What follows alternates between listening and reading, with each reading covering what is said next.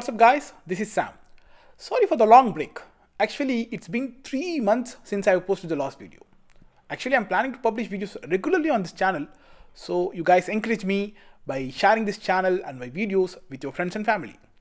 From now on, you can ask me questions directly with the hashtag AskSam in the below comment section. I'm going to make videos regularly to answer your doubts and all your queries.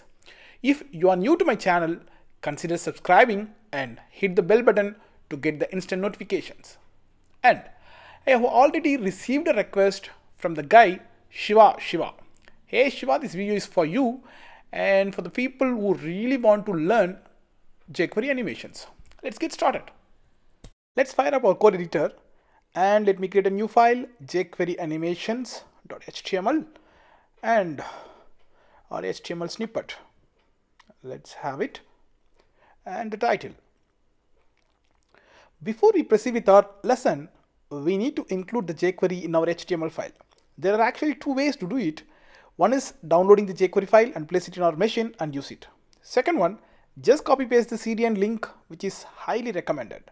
Now I'm going to include the jQuery using the second method.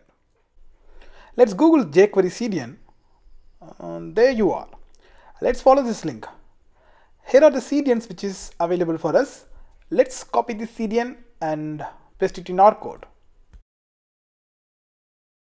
Now I'm creating a h1 tag with the text jQuery animations demo and two buttons, show, hide. I'm adding the on-click event listener for these two buttons. I'm going to call this method show and hide. Let's start with simple jQuery functions. Now we need to write some JavaScript code, so I'm opening up a script tag and quickly define these two methods, show and hide. Function show and function hide.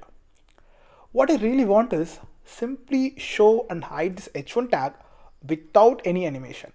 In order to achieve that, we need to access h1 element and call the jQuery's show and hide methods. Let's do it. $h1. This $sign helps us to get the element we want. Actually, inside this code, you can provide any CSS selector. If you're not aware of this, please Google it and learn it. Now we have the h1 tag.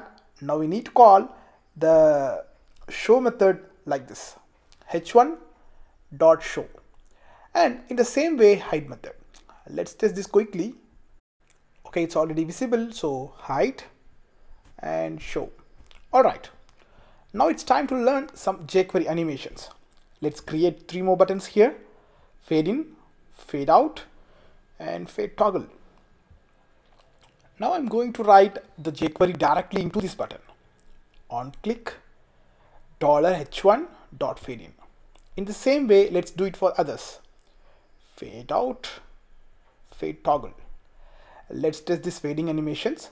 Since the h1 is already visible, we can't do fade in. So let's try with fade out. Okay, then fade in. To be very frank, I didn't see any fading animations, so let's dig into it. Actually, fading is working fine, but the only problem is it's happening very fast. Let's fix that. Here we can write slow to make the animation slow. Otherwise, we can even mention time duration. Let me go with the time duration 2000, which means 2 seconds. Let's give it a shot. Fade out. Hey, 1 second. We missed this guy, right? This guy is super cool. Let's explore. Now I'm clicking on it. It's amazing, right? It's fading in when h1 is hidden and it's fading out when h1 is visible. Basically, it's taking care of toggle. Alright. 3 more buttons for more animations. Slide up, slide down, slide toggle. Let's write the jQuery also. On click. So all we need to do is slide up, slide down, and finally slide toggle. I think I can test this without any explanation. Slide up, fine. Slide down, good. And slide toggle. One more time. That's really great. Finally, we're going to create some custom animations using jQuery. Let me create a button, animate, and let me add on-click event listener. On-click equal to animate element. Now we need to define this method in JavaScript. Animate element. Here we are going to use jQuery's animate method. Actually, you can do anything, literally anything with this method. All you need to know is CSS properties and some creativity. Let's try something funny. $h1 as usual. Select the element and let's call the animate method. It requires JSON parameter.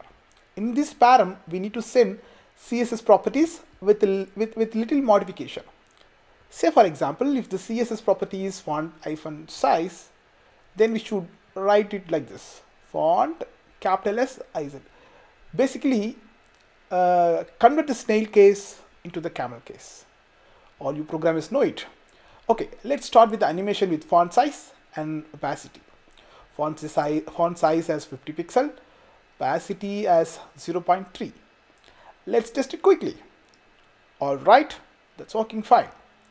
Let's try moving this element from left to right.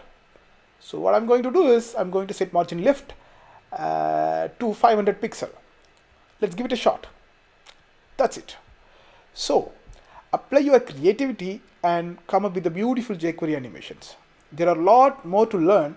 I wish you happy learning. Hope you enjoyed this video lesson. Don't forget to hit the like button. Take care. Bye-bye.